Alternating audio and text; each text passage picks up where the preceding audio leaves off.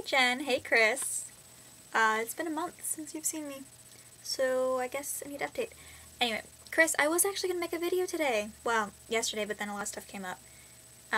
Because I had promised you before that I would make a video, and I don't know if you girls know this, but my star necklace has been missing for a couple months, and Saturday morning, I woke up and, okay, first off, I got about 3 hours of sleep over a span of 5 hours. It was in about 20-minute bursts for the most part, and that was not fun. But I woke up and I was really, really awake, and I actually woke up at 5:40 when I was supposed to, when normally I give myself a lot of time to sleep in, and then get up and get ready for work and get out the door because I'm usually running late at that point. But I was on time. So I had time to get up and make some hot chocolates, which was fantastic. I tried making French toast, well, Jenny Craig French toast, but I had gotten it damaged, and then we had opened the packages too, like more so, because my mom wanted the fruit cups out of there, and I don't eat berries, so I gave them to her, and then it got all gross in my freezer, so that didn't work out, but the hot chocolate did. Anyway, I went downstairs to get my rings and my watch and everything, and I look over at the cabinets under the window, and I see this like silver thing there. I'm like, there's no way that's my necklace, because I swear it was not there the night before, because I see that table every day, and it was not there. And I look at it, like, what are the chances? And I walk over there, and it's my necklace. And nobody knows how it got there, or why it went missing in the first place. Well, actually, I blame one of my sisters for that one, because they cleaned and couldn't find it. So, my necklace, it's back, like, mysteriously, and I'm very happy about that, and I took that as a sign to make a video. And then midterms. I had 2 midterms today. One of them went pretty good, you know, alright, my theology one, and then my comms one went fantastically. It was a really good day because I got out of my theology midterm early, and then, like, right then, Emily called me, and she had forgotten I was in class, but it was good timing. It just happened to work out that way. And she's like, Jez, do you want to come study for the comms midterm? I'm really freaked out. It's her first midterm ever. Her high school did not have midterms, and she's a freshman, so I'm like, yeah, I'll meet you over there. And we go to the cafeteria, and it's stuffed shells day, which is my favorite thing to eat on campus.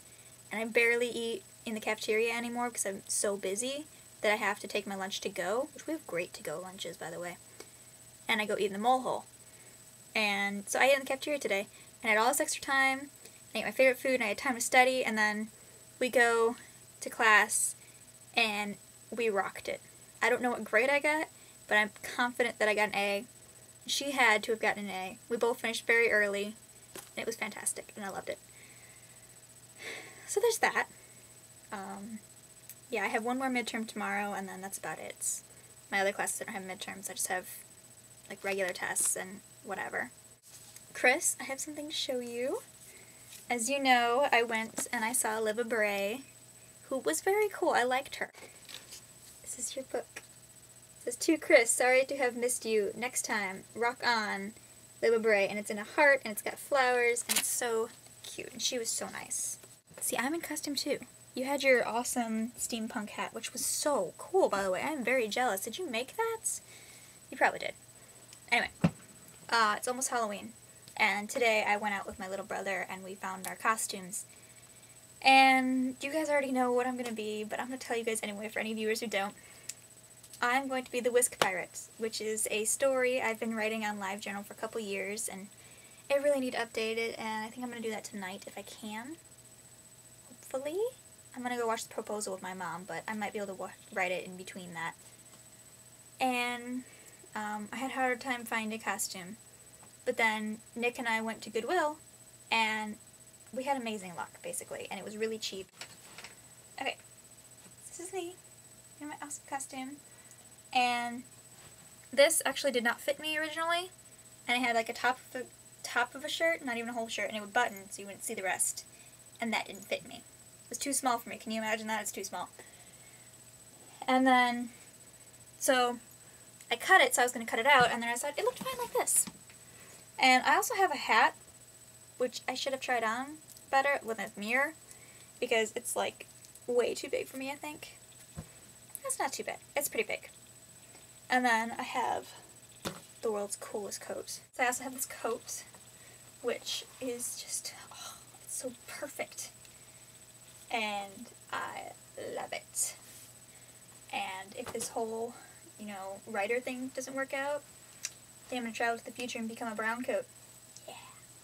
Or I could do that for Halloween. I mean, if I could just get, like, a couple guns and a sling for them, I could totally be Zoe.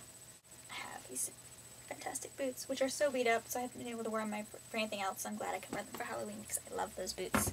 Oh, I have this awesome medallion too. I love it. If y'all are dressing up, you should show me your costumes. Yeah. That's all I have to say. So I will see you ladies later. Goodbye.